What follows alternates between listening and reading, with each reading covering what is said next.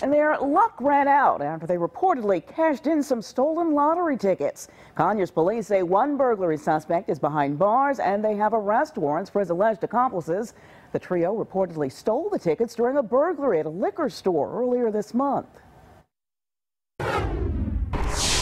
Conyers Police Sergeant Kim Lucas delivered some good news to the owner of the Sigman Bottle Shop on Sigman Road Tuesday morning.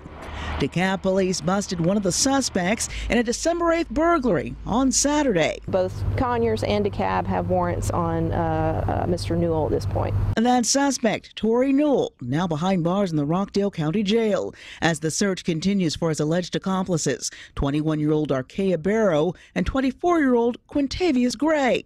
At that point, we did have one in custody.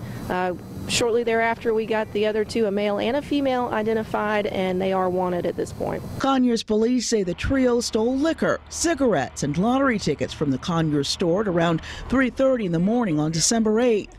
Police say a surveillance camera later caught them cashing winning lottery tickets a few hours later at convenience stores in Decatur. We do see all three individuals that are and were involved in our burglary in possession of those lottery tickets. Police got a big break in the case after they say Newell broke into this DeKalb County liquor store on Covington Highway early Saturday morning.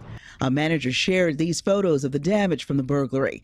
DeKalb police spotted a car matching the one tied to the break-ins that same night, and officers took Newell into custody. Same method, breaking in early morning hours, but certainly the same person that we do have in custody at this point, thanks to DeKalb County for locating him. Now, Conyers police have issued arrest warrants for suspects Gray and Barrow. They're asking anyone with information to give them a call. Russ?